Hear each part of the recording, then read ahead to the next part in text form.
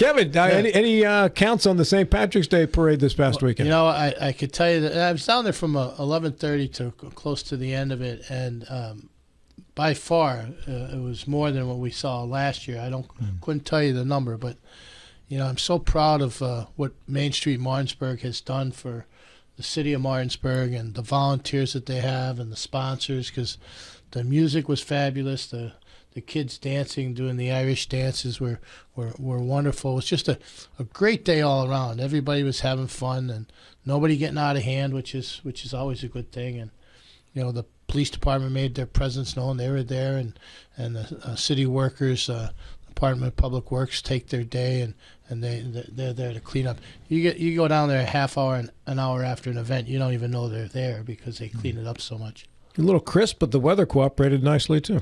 Well, as they would say, that would be a soft summer day in Ireland. Yeah, it's not, because it was typical of an Irish day. You know, nice and crisp and sunny. So. Yeah, well, congratulations. Yeah, well, yeah, great. I mean, that organization throws some wonderful events. I mean, you know, we're going 2 weekends in a row. We're going to see about 5,000 people in downtown this weekend also. So it's a great opportunity to showcase what the city of Martinsburg has and how we continue to grow and move forward, and people are all excited about it. I think last year we had 12,000 for St. Patrick's Day. Robbie Blair was telling us, and they're expecting maybe 15 this year. Well, you know what? I think he may have hit it. I couldn't tell you the numbers, but I think he may have hit that number. It was packed. I mean, and not uncomfortably, but there were plenty of people. Thankfully, it had tons of food vendors this year. There weren't long lines. I enjoyed it. I probably saw 20, 30 people I haven't seen in a while. It was fun. I enjoyed myself. And we didn't run into one another. That's what tells you what kind of a crowd we had. I ran into your better half. It was a better deal for me. That's sweet. For her too. Yeah. Home show is this weekend, Saturday and Sunday at the Roundhouse. Kevin, people coming to the Roundhouse that haven't been there since the home show last year, like myself, for instance, will we notice any differences a year later? Any improvements made? Well, I think now that we've been down there for 1 year, some of the things you may not have noticed is, you know, I think we're going to be more in tune with the parking. How to park people down there. It looked like everything worked well, but on the inside, it got a little messed up, and people were stuck there. They couldn't get out because we didn't leave any exits for them to if they wanted to leave early. So, this year we put together a volunteer team just to identify all the parking within the facility itself and also throughout the city, the downtown corridor. There are four or five parking lots within a 2.5 block of the Roundhouse in the city, which last year every one of them were full, and we were able to have EPTA take the trolley, which is owned by the Roundhouse, and pick people up at each and every one of those parking lots to transport them back. So we're going to have parking at Union Dodge, parking at the new parking lot on Race Street across from the police station, and all the other facilities, all free parking in downtown Martinsburg on the weekends. Yeah, Matt Miller. Is the overpass open as well? So if someone doesn't maybe want to jump on that trolley, they could walk down to the train station and just go over? The train station. We hope that people take advantage of the nice day it's supposed to be able to walk down through our train station, across the bridge and come and enter. We had a lot of people entering that way last year because you could park at the train station too. There's free parking at the train station. Just because you see a green top, which is a permit parking, that doesn't apply on Saturday. So every spot is open for the taking of that day. Yeah, that area of town is just so beautiful right now. When you look, our daughter recently was in production over at the Apollo Civic Theater, so driving in and out of there, multiple times each week, and then the week of the show and everything. And I would park down in the parking area there at the train station and then walk up to the Apollo, and just looking out across everything there, it is a picturesque setting for an event like this. Yeah, and you're right. I mean, that whole corridor on Martin Street, that is the streetscape that that we're moving forward with in the city of Martinsburg, any type of programs or any upgrades of any streets or sidewalks or anything, that's how you're going to see it. So it's going to be a picturesque throughout the city as time goes on, and we've been able to capitalize on that by helping the Apollo with some funding to be able to move forward in their vision, and also with the Roundhouse. So a lot of great things happening in the city of Martinsburg and in the downtown corridor. Hey, when's that? I haven't been there in a little while. When's the marquee going up? Well, it's funny you asked, because I had a sat down and I talked to Michael Knowles the other day, and it's in production now, and they're hoping to have it for November of this year. Yeah, okay. So it's going to look fabulous and we prepared for that when we did that streetscape. We took down some of the wires and relocated them underground so that they've been able to put that marquee up without any problems. JB, well, everything seems to be moving forward with the city, which is nice. Now we had the St. Patrick's Day Festival. Now we have the home show coming up, of course. What is the next big event for the city in downtown Martinsburg? Well, I believe that it's the wine festival. So I think that comes at the end of May. And now, because of the new legislation passed, you can have the same wines other states have in West Virginia, because they increased the content to 15.5 to be able to import some Italian wines and other wines from around the area that you couldn't get into West Virginia before. Well, I'm not too up on the wine scene, but I'll take your word for it, Rob. Mr. Hornby was the author of that bill. Oh, that's great. Yeah. Well, those guys did a great job down there this year. I've heard nothing but good things about Mike Height and Mike Hornby from individuals that worked with them down there. So I thank them for the work that they did. We didn't hear any conversation, and that's kind of... We're not talking about anything right now, are we? What are you talking about? That died down. What are you talking about? Completely. That let's go at... I don't know what you're talking about. City. What are you talking? I'll call it the HBO tax, since you don't want to call it the B&O tax. There hasn't been any discussion about that. Well, that's a good thing. Yeah. Maybe they're getting the message. How about that? I just was curious if you'd heard anything about it yourself. So that was the best thing to come out of the legislative session for the city of Martinsburg, was the fact there was no movement on the B&O. Did not say that. I was just asking that. Was that the... okay, now that's a question. Was that? You were telling me. You were telling me that was. You're not Frank Costello in front of the Key Farmer Commission here. We're not looking to get you indicted later on based on what you said here. Colin, can you grab us the thumb screws and the bright light? Go ahead, bring them on.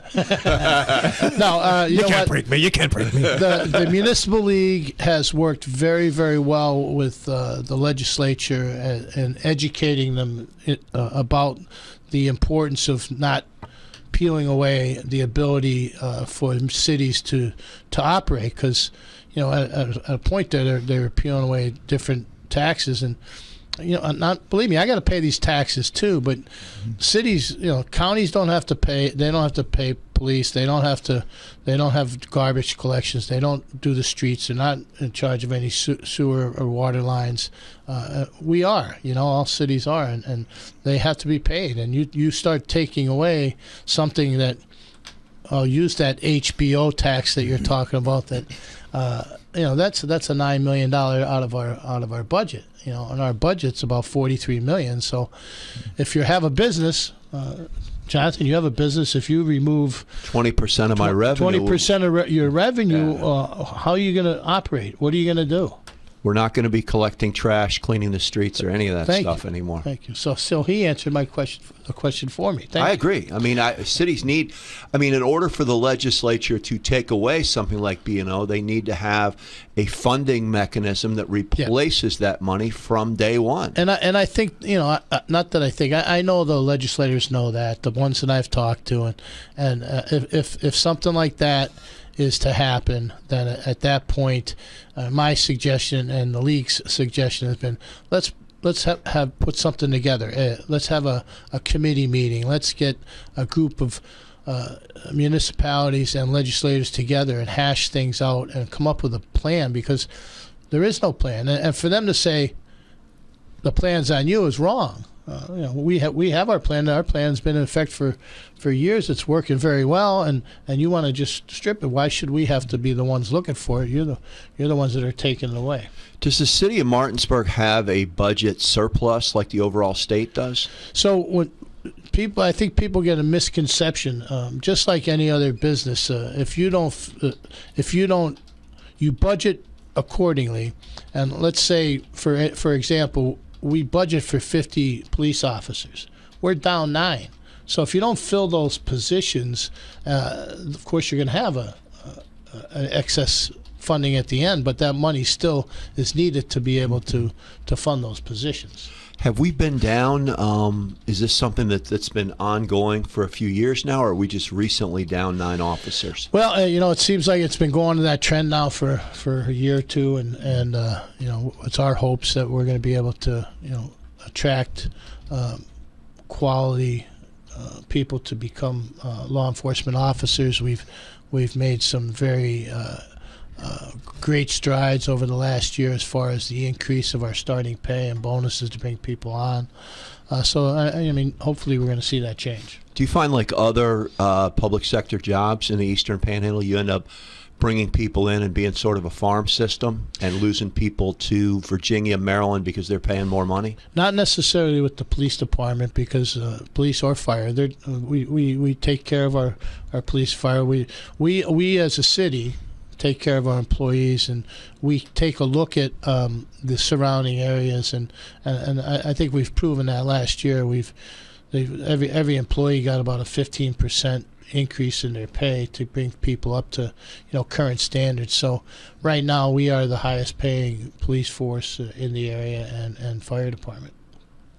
So with lower numbers, is it just a matter of finding candidates who are kind of interested in heading into that field? Yeah, so the police work is not what it used to be. There's used to have a lot of people that would want to become a police officer. Now with everything that you're seeing and reading on social media and everything, it makes it very tough. But we're confident that with our recruiting mechanisms that we have in place, that we're going to be able to fill those jobs up and be able to be at full force in the very near future. I know in recent years there was a program put into place to help building owners in downtown Martinsburg kind of redo some of the facades, the outsides, neaten things up, paint things, really get the city looking good. How effective was that program, and is that something still going on? It's a very effective program. If you were ever to come down to City Hall, Shane Farthing has pictures of what that has done for buildings that had taken advantage of it. As far as any funding left over, I know that in this budget through CBDG grants that we put together, we put I want to say $100,000 for an emergency fund away so if somebody has an emergency at their house but can't afford, let's say the HVAC goes or the boiler goes, that they're able to apply for this type of funding up to a certain amount to be able to help with that. So, the city has some programs and plans in place for helping individuals, not only with their facade but also with the major happenings that may happen throughout the year. And that's anybody's eligible for that, Kevin?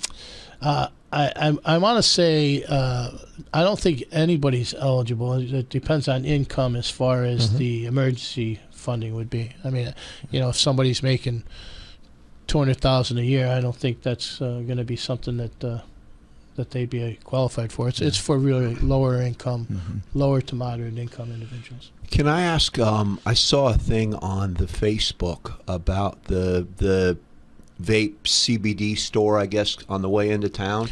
Can you address what's going on with that at all? Do you have any idea? Well, I could tell you what I know is, yes, there was an arrest made and confiscated materials that were found that were illegal substances within that facility down on Queen Street. Currently, there's a more investigative process going on. It's within the legal system. I think at this point, talking to the chief, that we're going to take a look at our drug ordinance to see if we can do something about closing the place down or whatever we need to do. So, and let me point out that Chief Swartwood will be on the program at 9:30 this morning. Well, then you will be able to ask most that definitely. question. But I mean, because you come under the underpass that they just redid, and on the right they've got those big old beautiful buildings that they're getting ready to put. Creekside plan we're putting Creekside plan, which is absolutely beautiful. I didn't even know 5 years ago. I didn't even know there was water there until they cut it back. And I've lived here 27 years. But then on the left, I mean, I got to say, as somebody who loves Martinsburg, it's a bit of an eyesore when you see the neon lights and stuff. I'm not a fan of it. Well, you know what? I agree. But unfortunately, we don't have, we don't own the property. Oh, no, of course. I'm just saying aesthetically, I'm not a fan of it, and I don't think a lot of people are. Let me ask one more aesthetic question. The front of City Hall, I see they're doing a lot of work on redoing City Hall, which is going to be amazing. Is the front of City Hall, the facade of the building, is that going to look any different, or are you just doing the inside? No, that'll look different. It'll have a different look to it altogether when you're done. It's going to have a similar but different look to it. It'll be conducive to what our downtown is, and you'll see a little bump out. We're going to take away 2 parking spots out front, so there'll be a bump out area where the flags will go up and a place to sit. Are they on target time wise? That's what they tell me. What that? No, I mean, they say that it's spring, summer of 2024, and just like any project that we've done with the city that I've been involved with, or any type of big projects like that, they run into areas where they have some issues or problems that sometimes bumps it back. But cities take time. Yeah, we're hopeful that that everything is moving forward at that pace, because although we love the temporary space we're at, we're a little bit removed from downtown, because typically on any given day I'd be walking up and down the streets, but when you're what's that old saying, out of sight, out of mind, and I'd hate to say that, but we need to be more within our downtown corridor. They're doing a couple of major renovations in downtown Frederick. There was an all-girls school that's being turned into apartments, and there's the old newspaper building that's being turned into another multi-use facility of some sort. And when you're working in a city, it takes time. You have to make sure that all the historical things are followed. And as we all know, anyone who's tried to get anything built in the last couple of years, the supply chain still isn't 100%. Yeah, that's correct. Speaking of that was a few years ago when they tore the old John Street school down. I was surprised that they didn't try to repurpose it like they have so many schools throughout the region, and to turn them into more affordable housing or apartments. I thought that was, I thought that might have been a mistake. And that's one of our downfalls here in the city, is we don't have affordable housing. Our local housing authority hasn't expanded their footprint since 1982, and there's a huge waiting list for people to get. Well, I know on the lower income senior housing side. Yep.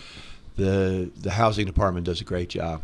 I mean, they've got some great buildings that are well run, that are clean, and then you've got places like King's Daughters and stuff like that, which is phenomenal, where they really take care of the people. But we definitely need more. Yeah, King's Daughters is private. Right, I know King's Daughters is private. Paula, who runs it, great. They do a great job there. Before you go today, I know you're a baseball guy at heart, and I understand you're throwing out a first pitch. I did not know that. You didn't know that? Oh, Trip Tobin posted on our Facebook page. The renovations they've done at geez, I can't even hold the ball. Right? So you better get your arm loose. You don't want to look like I don't know. So it says here, Trip Tobin says, today we'll have our first pitch festivities at the new P.O. Faulkner Stadium. If you haven't seen this, by the way, since they've done the renovation work there, it's really quite a gem. All are invited to attend to see if Mayor Kevin Knowles can throw a strike. I assume that meant you were throwing out the first pitch. That sounds like it to me. Well, I know what I'm doing this afternoon. I'm gonna have to find someone to have a game of catch with today. Dana, can you take note of that and get some I better balm? get a hold of John Lowry. Get some balm for Kevin's arm. Get him loosened up. I better get a hold of John Lowry today. You got to get in touch with him, man. You got to get that wheel loose, baby. Right?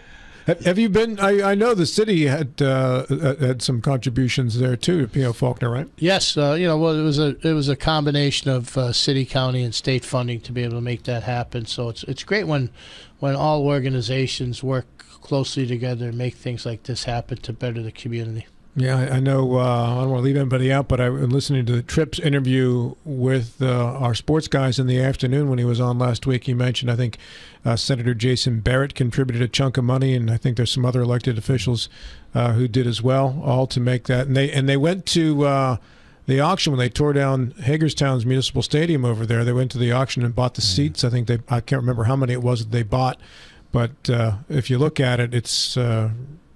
If you haven't been to P.O. Faulkner in a year, you're going to be blown away when you see it now. Yeah, definitely gonna have to go watch a game. I better get up there early today and warm up before that first pitch. Yeah, it's only 30 degrees. You'll be all right. It'll be 60 by that time.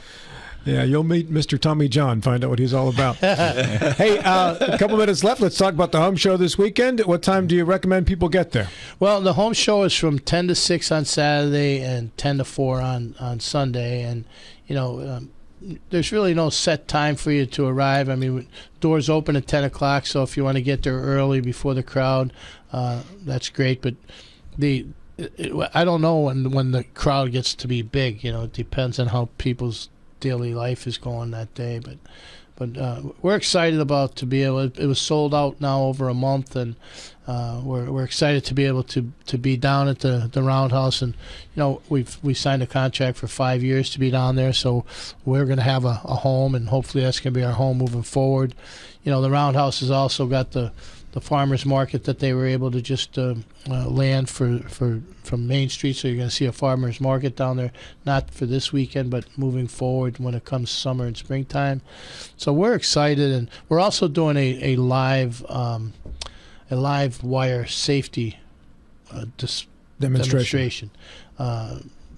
Potomac Edison is going to be, or First Energy is going to be putting on a little show, a little exhibition about downed wires and what you should do and what you shouldn't do.